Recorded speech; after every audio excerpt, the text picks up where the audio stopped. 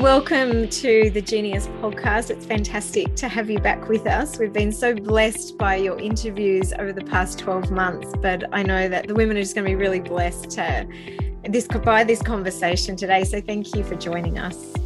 Thank you so much for having me, Karen. It is a delight to be back. We're in the middle of summer here where I am. You're in the middle of winter, so I have all the frizzies going on. So it's like its own antenna. You look great. And I've got my heater cranked here. It's freezing. There you go. Yeah. And we're also opposite times of the day. So I'm morning and you're at the end of the day. So yes, ma'am.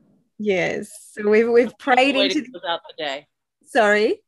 I said a beautiful way to close out the day. Yeah, and start the day for us. So thank you. But I think today, last time when we spoke about your first book that you'd published. And since then, you've published a second book. And I'm keen for you just to tell us about the distinction between the two, because I love both of their titles. And I might let you share a little bit about the distinction. Sure. Well, the first book, called Be Brave and the Scared, was really all about facing hard things. Basically, the natural consequences of choices made in our life. We walk through the story of my marriage, our daughter Courtney, who had special needs, our son, dealing with addiction within the marriage, myself to food, my husband to pornography, dealing with special needs child over the course of 22 years, and just all of the things.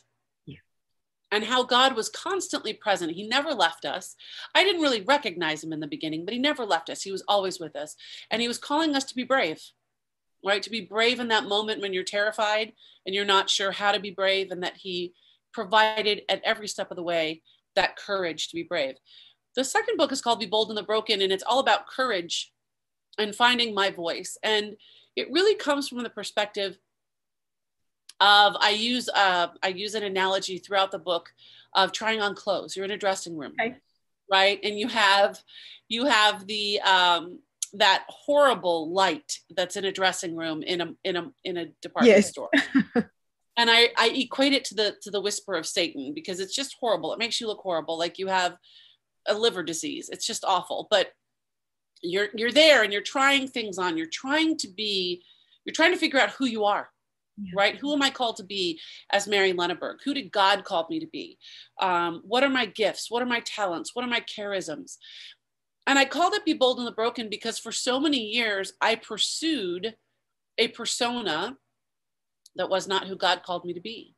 Mm-hmm. And in order to be fully Mary, I had to break, and you think of deep, for instance, you're in the middle of winter.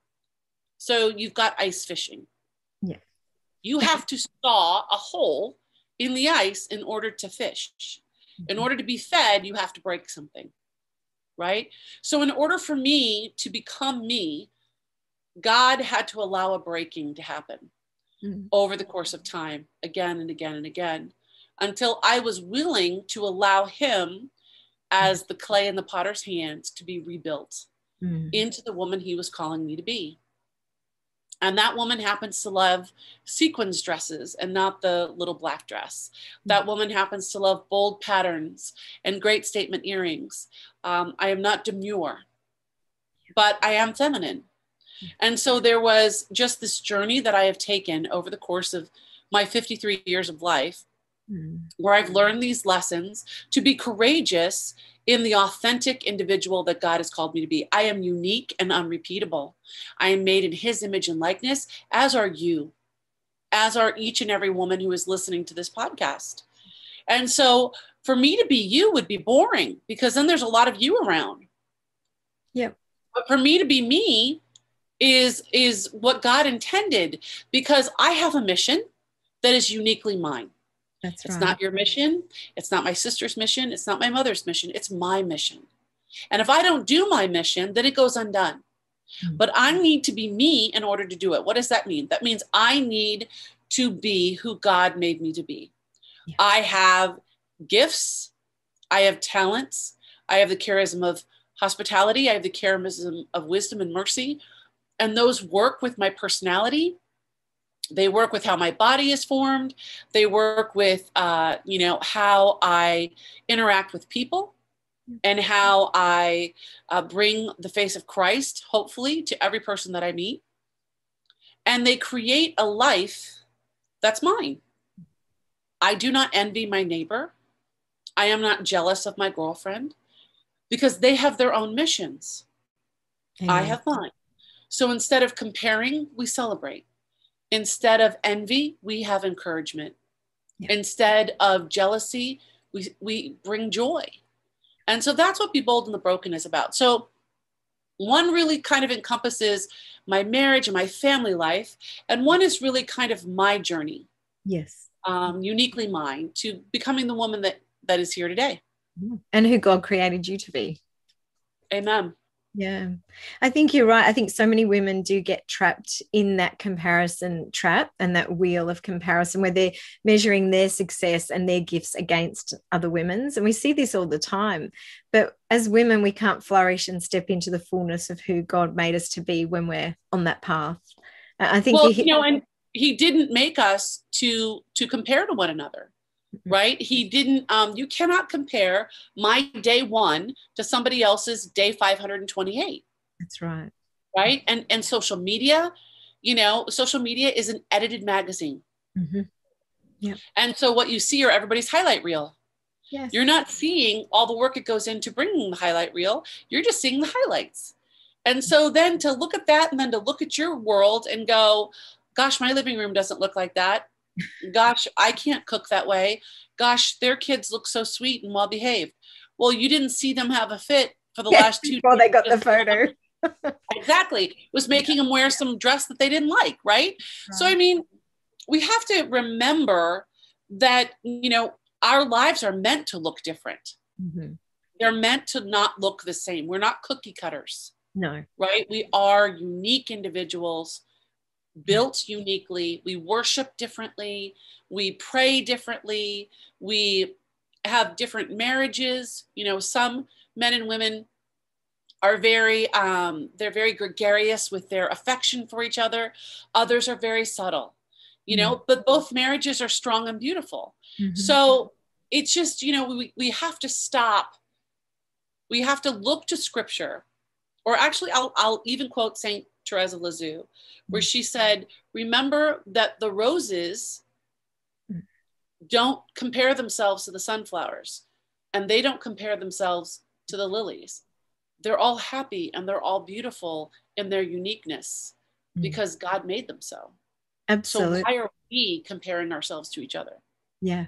And I think there's another part in that quote where she says, they make up this beautiful bouquet, and together, there's that beauty that is in the fullness of the bouquet. But if they're all the same, it would be lovely, but not quite what God had created it to be. No, because he created this beautiful tapestry. Yeah. And he's, and the other thing is he's not done with us yet. As long as there is breath in our body, there is work for us to do. There are gifts and talents to bring forth into the world. Yes. So we're never done until we take our last breath and we're standing at those gates. Amen. And I think we forget that sometimes. We think, oh, I've raised my kids, I'm done. Mm-hmm. No, sister, you're not done. You're just getting started. You're going to take everything you've learned from raising those kids, and you're now going to pour into, if God so grants you grandchildren, great. But there's a whole world of kids that need you. Yeah. There's your youth at your parish. There's your next door neighbor's daughter. There's your best friend's little girl. I mean, there's all these people that need you. You're not done because you finished this one season of your life. You now open the doors to a new season. And then when that season comes to an end, there's going to be another season. And so God is continually using everything that we've gone through, all of our experiences, all of our failures, all of our triumphs, all of our victories. He uses it all. He never wastes anything to continue to bring us along the journey as we walk toward him. Absolutely. And I think that's, we have to remember that I see so many women in our sisterhood community here in Australia. Actually, a number of years ago, there was a conference. There was a woman there in her 80s, and she was so sweet. And she said she felt like she passed her use-by date. And the one thing that woke her soul up was these younger girls who basically had not been mothered, and they were really like craving her wisdom. And it was this beautiful intergenerational exchange of the wisdom being imparted, but that joy of youthfulness sort of reigniting something with her. And I think we have to remember that every season has a purpose and a mission, and it changes. But I think it also is tied back to this, being created in the image and likeness of God, and being created unique and unrepeatable means that he's given us this unique design. And so that will look different throughout different seasons, but often there's a common thread. Like you were talking about your gifts being hospitality, wisdom, mercy. They have looked different throughout the different seasons of your life, but there's that basic motivational design within you that's been there since the beginning of time.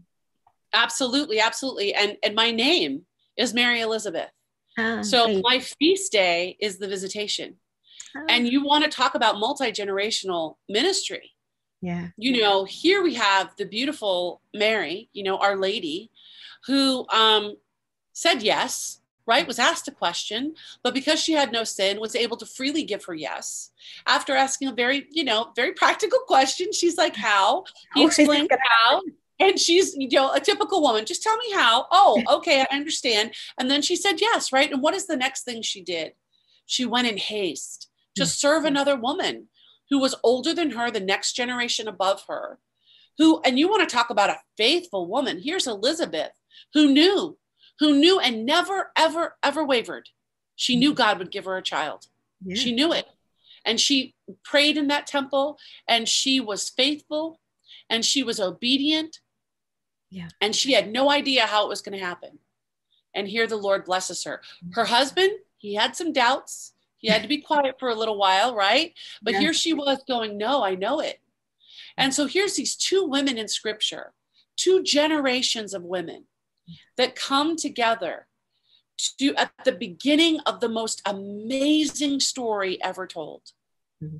At the beginning of the most radically miraculous life that would ever unfold on earth. And that is of Jesus Christ. Yeah. And so we're called to be them. Maybe you are Maybe you are a Mary at the beginning of your journey, and God's asking you some hard things, and you're like, okay, I can do that.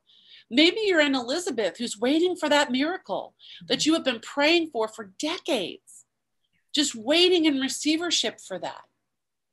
So God is asking us to be in community. He's asking us as women, like that beautiful example you shared of the 80-year-old going, I'm past my, sell-by date. No, she's not. Like I said, if there's breath in your body, there's work for you to do. She's just getting started. She's now introduced to a whole new generation of women where she can share her experience. We as women are made to shelter another soul, as St. Teresa of Avila said. We're made to shelter another soul. Whether we shelter them of our body or not makes no difference. We are made for spiritual motherhood.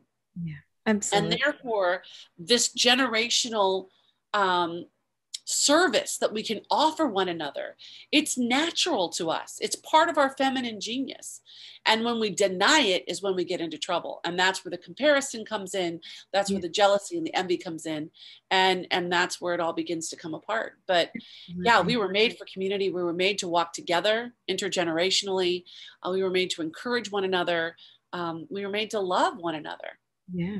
Amen. It's so true. And we see this played out all the time. I see it in sisterhood, particularly at our conferences, where we have that exchange and just that giftedness of the generations coming together. And I think what also happens is when we're secure, when we've received our identity as the beloved, like I think that is our starting place, because we can't go out and do things. We can't discover our gifts unless we're grounded in this identity, because otherwise then we're stepping out, we're seeking validation from other people, we're using our gifts to advance a different agenda. But I think it's that core receiving, first of all, our identity, because it's a gift. It's already being done. We don't have to do anything to get it. It's already given to us. So it's receiving our identity as the beloved. And then all of our gifts and the things that flow from that place literally flow from that place without any sort of work striving. I mean, we have to steward our gifts, we have to discover what they are and cultivate them. But then when it comes to actually activating those, they do flow. There is a flow to them. Wouldn't you That's agree? the beauty. I would totally agree. It's the beauty of the feminine genius. And again, I'll bring you back to Our Lady. What did she do? She received first. Absolutely. That reset. First thing she did was receive. And so, and she knew who she was. She knew who God made her to be because she could hear him. She was in relationship with him. There was nothing blocking his voice from her. So she receives him. And then what does she do? She ponders. She keeps these things in her heart. She's asking the how. She's having that intimate conversation. It's prayer for us, right? First, we receive the Lord and we're talking with him and we're figuring it out. Like, where do I put my foot next? Where's the next step for me? What's the next right thing for me to do? And then what does Mary teach us to do? We go and we act. Yes. We begin to give, right? And so we as women are called to receive. We're called to hold it close, but to hold it loosely and then to give it forth and to go out in action. Yeah. And we have to know who we are in God in order to even receive. My mom used to say to me all the time, you cannot love another person until you love yourself. And I'm not talking a prideful love. I'm talking the kind of love that God has for us in our identity as women, that I am a woman and he made me with a feminine genius that is unique to me. And he made me with a purpose and a plan, and he loves me. And he's not going to abandon me. But the world is messed up with sin. And so he sent his son to show me the way. And anything that I am going to be asked to endure, anything I'm going to be asked to give, anything that I'm going to be asked to walk through, Jesus has already shown me how to do it because he did it first. Yeah. And Our Lady was with him. Yes. She loved him from the beginning to the end and through eternity. Again, she loved him from the beginning. She received him. And then she pondered and stayed with him, raised him, loved him. And then what happens? She acts, she gives him forth to the world. You look at the beautiful art of the statue by Michelangelo called the Pieta. I love that. And what is Our Lady doing? Our Lady's not looking at Jesus. She's looking at you. Her hands are not gripping her son and holding them close to her. They are completely open in offering. I received him. I loved him. Yeah. I offer him back to you to do the same. Yeah. And so if he is giving you a task that seems insurmountable, that seems so difficult, if there's a financial difficulty, there's a challenge with a child, there's a challenging marriage, there's loss of a job. I mean, the world is insane right now. There's all of those things times 12 million. And we're being asked to face hard things. The first thing we have to do in that situation is receive our Lord, to receive the strength and the wisdom and the grace to be able to ponder that, right? To put on his armor, to put on that armor of God, because what's going to happen? We're going to have to go to battle. We're going to have to go to fight. We're going to have to fight for ourselves. We're going to have to fight for our children, for our husbands, for our countries, for our communities, for our church. And that's where many of us find ourselves today. We are in a battle. But if we don't know who we are, then how are we going to know what to offer in that fight? Absolutely. And I think there's two levels as I'm listening to you talk. There's this level of discovering our own personal vocation, like where we're called to serve with these gifts.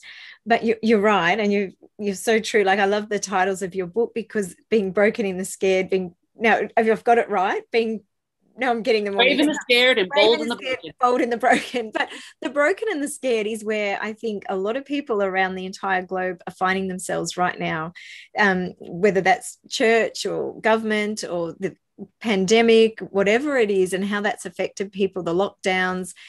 I think a lot of people are in this state of crisis where they are scared and they are broken. So we've got this level of discovering our personal vocation, but then we've also got this level now where we have to dig a little deeper, so that we can embrace this suffering, these trials that we are in the midst of right now at this moment of history. So I think those two, I mean, they're almost two different conversations, aren't they? There's that personal vocation. Yes and no. Yes and no. They feel like two different conversations, but they're really one. Yes. And it comes down to faith. Yes. It comes down to faith, hope, and love. And why I say that is this: we have been stripped of our identity, of some of our freedoms around the world during this time of pandemic, right? We have been stripped of personal freedoms that we never thought we would have to let go of. Or actually, I didn't let go of anything. It was taken from me, right?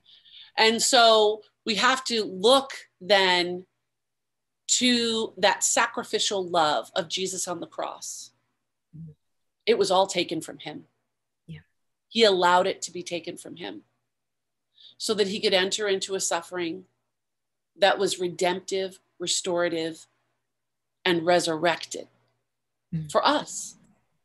And so when we have this battle with our identity, with our vocation, I was in confession today, and the priest told me when he was counseling me, he said, Mary, your call to sainthood happens within your vocation.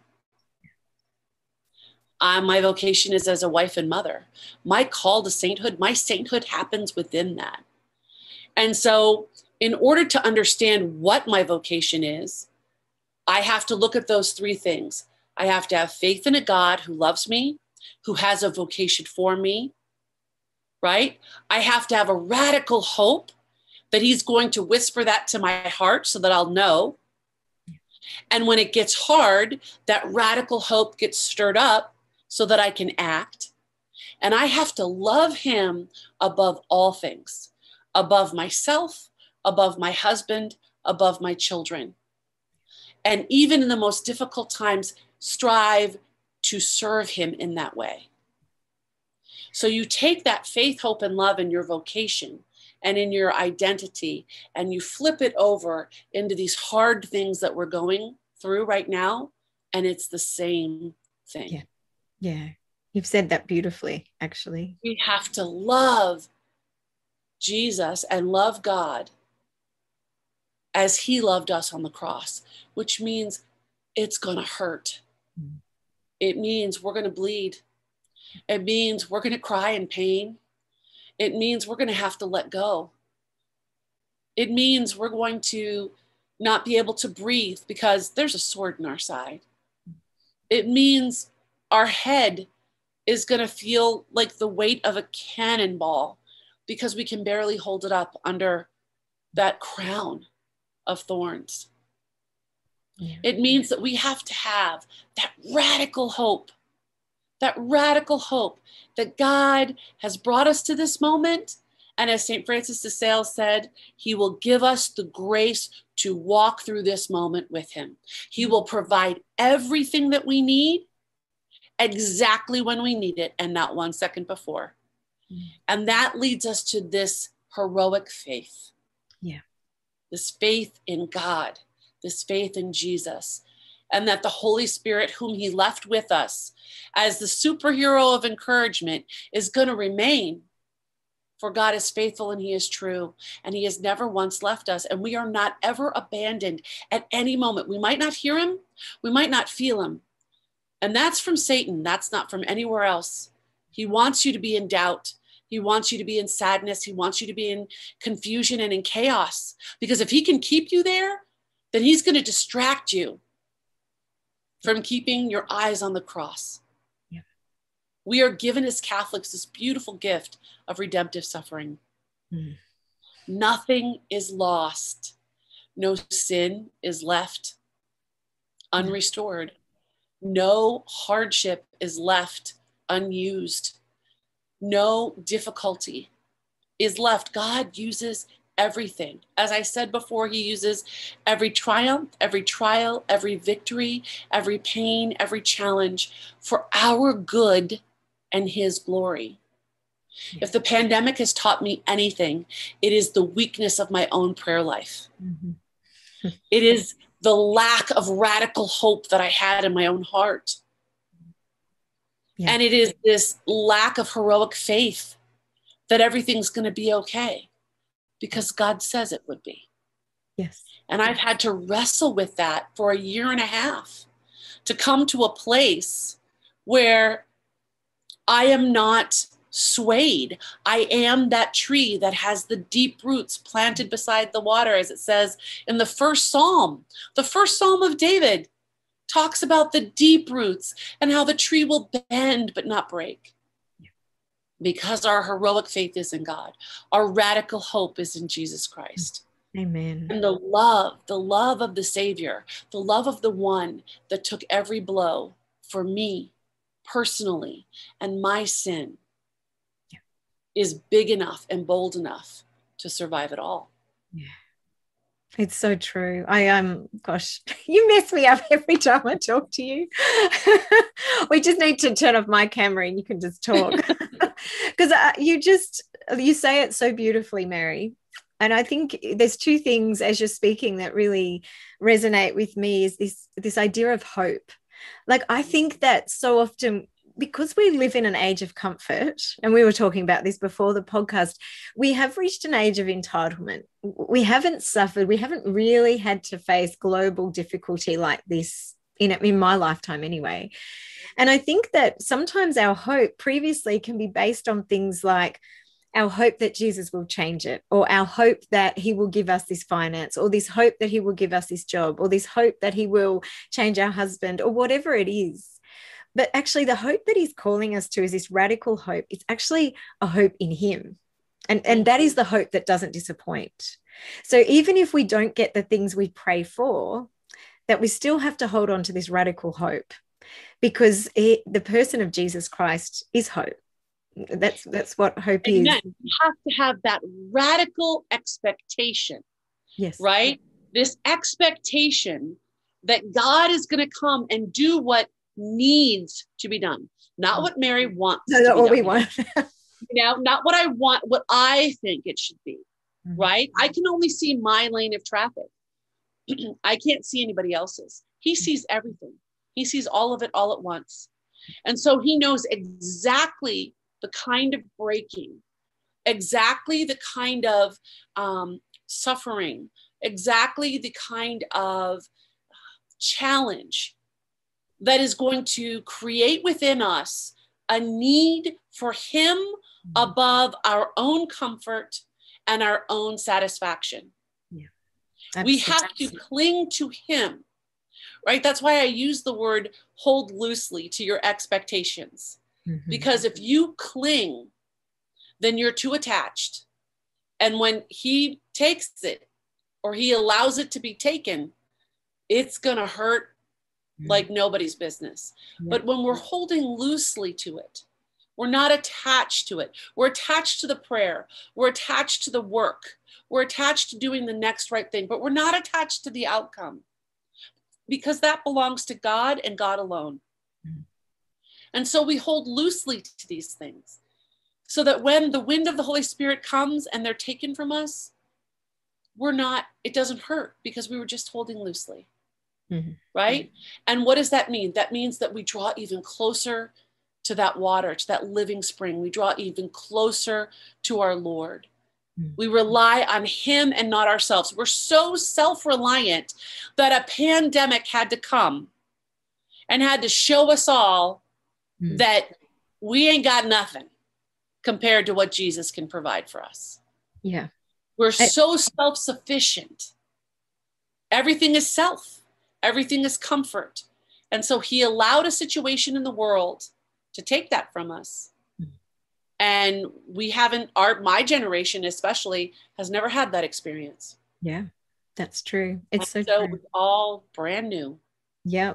And it's really hard. Like I know here in Australia, where Victoria, one of the states, is in its 5th lockdown. And, psychologically, spiritually, financially, it's becoming really tough. And, Sydney as well, they've had their lockdown extended. The whole country, a year later, we're still going to lockdowns, and just the emotional cost and the toll that that's taking. I know for us. Isolation. Sorry? The isolation. Absolutely. And I think this is one of the things that, Satan loves that. He loves to pick us off from our tribe, because when we're isolated, we're vulnerable. We're vulnerable to his lies. We're vulnerable to temptation. And I was actually in adoration, because in Canberra, we haven't had a lockdown, praise God. And I was able to go to adoration. I was just praying. I was reflecting on Jesus. We have on this huge cross above the altar. It's beautiful. But I was looking at that, just thinking about that final temptation, of Satan to Jesus, why have you abandoned me, Lord? And if Jesus can push through that temptation, like with him, we can too. And I often think, and I was comparing that final temptation of Jesus to the first sin in the garden. And the first sin was really the doubting of God's faithfulness and the doubting of God's goodness. And I think it's so easy for us in these times to begin to doubt where he's gone, what's he doing? But we have to blindly trust that he is in control of this somehow. And he is always good and he's always faithful. And so always. I know that in our life, I shared in this podcast last year, like we've just had so much loss over the last 12 months in terms of relationship, family. We've lost our business because of the pandemic. And I was sharing with you, we've just experienced a second suicide of friends really close to us this past week, and walking my kids through that again. I have 3 children, and walking them through a second suicide. The first young man was only 13. This second boy was 16, and coming from really good, faithful homes. And that's been big. And then people close to us suffering with cancer, or there's lots of people suffering with mental illness, and just the toll that that's taking. And there's just a huge cross that we're being asked to carry at the moment. And I know that in my life, I guess just realizing what the lessons that I'm learning in all of this is to lean into the Lord more, this utter dependence that, I've always been a prayerful person, but now my prayer is in me all day. It's not, I have my prayer. Yeah, but I feel like my whole being is a prayer now. Like Jesus, I'm so aware of him in me throughout the day and communing with him. And in some ways, if that's what I've got out of all of this suffering, well, that's perhaps what he wanted to lead me to. I think he's leading a lot of people to that place of utter dependence. And as Father Jacques Philippe said, to consent to that which we haven't consented. Like, so much is happening when we're not choosing this. Things are being ripped from people, taken. There's extraordinary loss. But in the midst of that, what are our options? To become hard and bitter and resentful, and then our hearts close down and we can no longer be receptive to the Holy Spirit or to the Word of God. So the only option in my mind is we just have to fight, and it's a fight to stay open. I know I have to fight every day in prayer for my heart to stay open to the Lord. Well, remember the scripture, created me a new heart, O Lord, Take my heart of stone. Soft, right? Take out the stony heart and created me a new heart. There are many people at the beginning of this pandemic that had a stony heart. Yeah. And they're now a year and a half in it, and they have a new heart, and they're in a totally different place. There are those that thought that they had a really nice, great relationship with the Lord that have been tested in ways that, they're not sure they believe anymore. Mm. And so again, it comes, you said it beautifully when you said, I have to depend on him. I have to lean into him, right? We have to do, as Elizabeth Ann Seton used to say, the next right thing. Mm. That is it. That is all he is asking us to do. He is not asking us to worry about next Friday. He's asking us to remain in the sacrament of the present moment, because yesterday is gone and cannot be fixed. Tomorrow is a gift that has not been given. Mm-hmm. He has given us today. He's given us this conversation right now. So how can we, in this conversation, inspire, encourage, pray for, bring about knowledge to the love of the Lord and who he is and who he desires to be. His greatest desire is to be in relationship with us. Yes. And he's given us many, many opportunities in the last year and a half to be in relationship with him. Yeah. And my relationship with him today looks completely different from my relationship a year and a half ago. Mm-hmm. I have been through a lot of things, a lot of very hard things. I have buried a child. I have a marriage that is proof that God exists and that he loves us, because that's the only way it stayed how it is. So I've lost my father. My husband has lost both parents. We've been through, you talk about businesses closing, and I mean, just all of these horrible things happening. But at the end of the day, I have God. Yeah.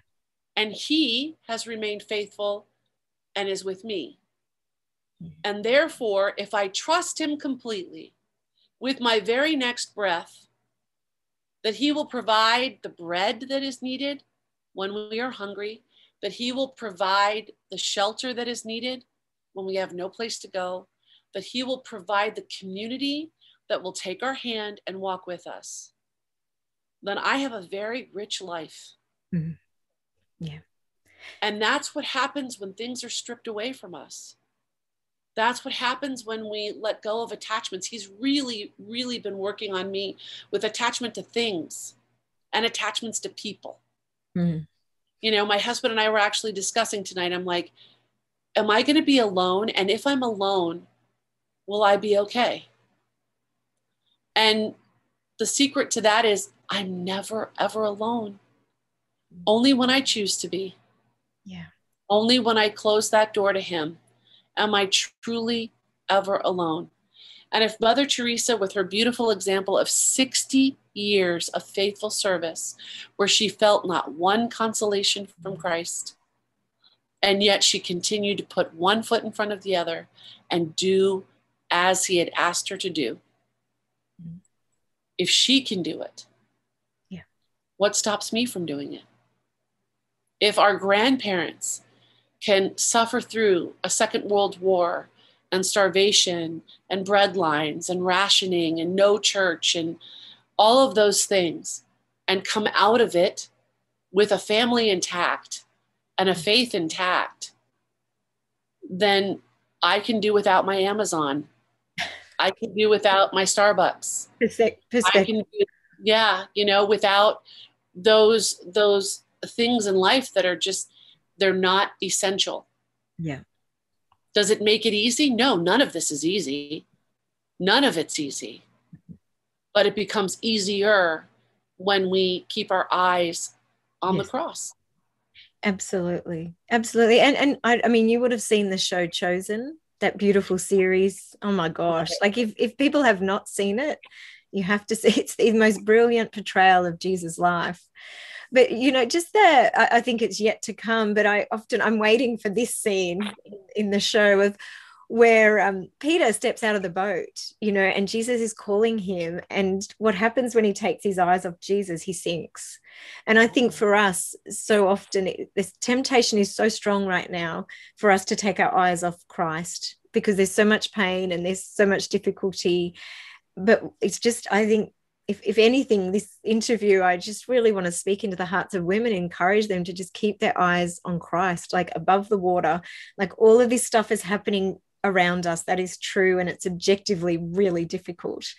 But if we can just keep our eyes fixed on Christ, walking towards him in blind faith, I think that's the only way we navigate these times. And I want to offer some practical ways to do that. Yes. Yeah. How do I do that? Because a lot of people say to me, oh, Mary, how can you be so joy-filled when you've buried a child?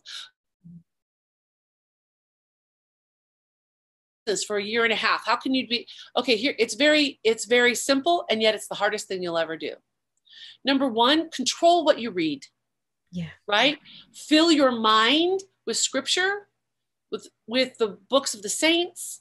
Fill your mind with good things. I'm not saying don't read a fiction novel. If that brings you rest, great.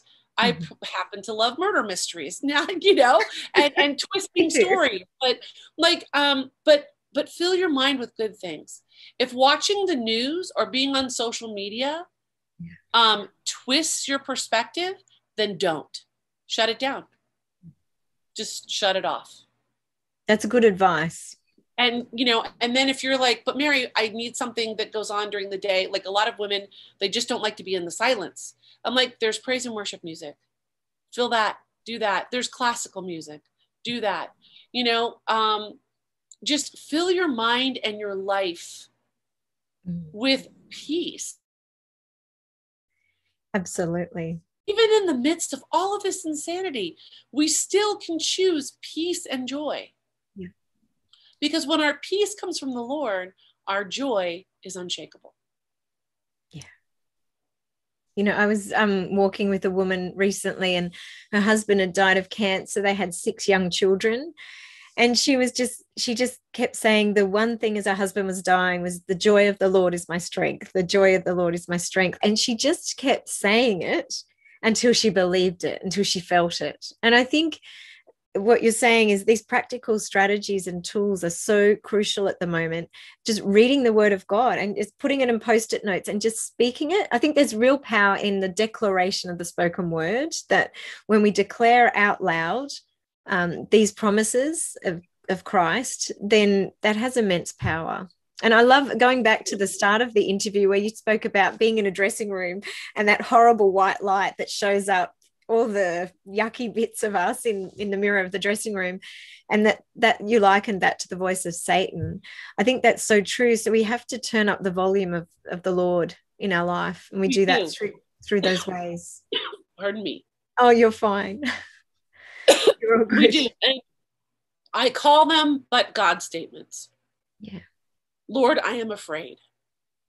I'm afraid my husband's going to lose his job. But God says, and then you fill it in with the scripture. Yeah. Yeah. Absolutely. He is faithful and true. He will provide all that is needed. Yes. Whatever that is. I have but God statements all over my house. I read them all the time. When I'm feeling doubt, when I'm questioning a decision, when I am afraid of something, when I'm discerning to do something or not to do something, always go to the word of God. It is the greatest, the Bible is the greatest love letter ever written to us. It is God's pursuit of us. Mm-hmm. And it speaks to you differently in every season of your life. You could read the same passage from Matthew once a year, and it's going to mean something completely different because you're a different person than you were a year ago. That's right. So when we fill our mind and we fill our heart with the truth that God has provided for us, then the truth shall set you free. Amen. Always. Absolutely. And I think just this call at the moment, and again, I want to really encourage the women to just press hard into the heart of God, into prayer, fasting, rosary at the moment. I think there's not much that, in some ways that we can control, but those things we can. That beautiful book by Viktor Frankl, Man's Search for Meaning. He said, the last thing that can never be taken from us is our ability to choose. And I think we need to be reminded of that, because when things feel so out of control, we feel like we have lost control. But the truth is we still have control over our faith and our choices in terms of what we're choosing. The only person that you can control is yourself. Absolutely. That's it. Yeah. We have to always remember that our thoughts lead to our emotions and our emotions to our actions. We get to tell our emotions what to do. We get to instruct them on how they can help us. They are not the boss of us. And over the past year and a half, you've seen a lot of people who have given into the emotion instead of being able to clearly think through it and direct their thoughts accordingly. And so we have to, I think scriptures help us do that. Praise and worship helps us do that. Adoration, if you're able to go, helps us do that. Mass, the sacraments, all of that redirects our focus and reprioritizes our life. Mm-hmm. And we focus on Him and the gift that our life truly is. Whether it's filled with suffering or filled with celebration, it is all gift. Absolutely. Amen. Oh, I could talk to you all day. Do you want to go all night? I could. I'm menopausal. I never sleep. You could do that. Oh gosh, that's all ahead of me. Another trial, right? It's the gift. I didn't used to think of it as a gift. Okay. And as I've gone through this last year and a half, it is a gift. It's my body telling you that everything's okay. That I'm going through kind of saying goodbye to a season of my life. And it's just your body's way of saying goodbye. So I appreciate it in that way now. I didn't 5 years ago, but it took me a while. I got there. Okay, we might have to do another podcast on that one day. It's a fun one. Fun.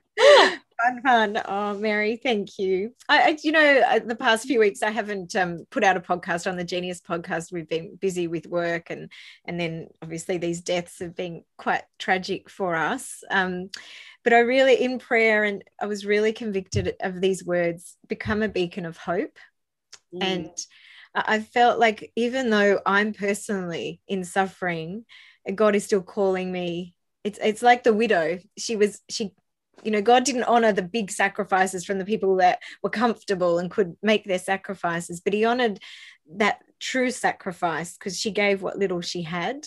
And so I was really convicted just to be doing the podcast on a regular basis, because this is a voice that speaks into the heart of hundreds of women, and to become a beacon of hope. And so I just want to encourage women to go forth wherever they are planted, whatever their sphere of influence is right now. And it might be in lockdown in your home, but to become a beacon of hope where you're planted, where God is calling you right here, right now. Be radical and be revolutionary in your hope.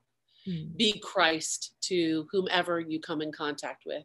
And for those that are in lockdown, that's going to be their families. And they might be really tired of being in the same four walls with those people. But remember that they are gift. They are gift.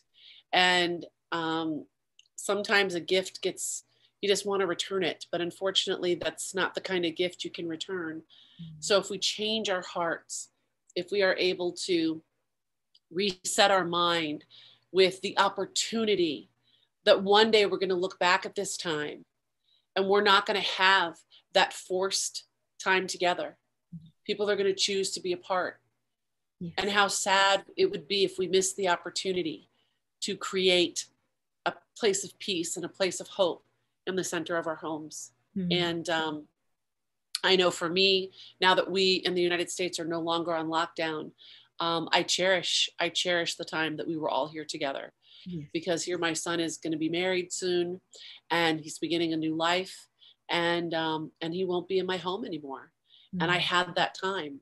It was not what I wanted at the time, but it's what God allowed, and therefore look for the gift in it. Yeah. There's always a gift in the midst of suffering. There's always a lesson to be learned. And sometimes it takes looking back at it to see it, but it's always there.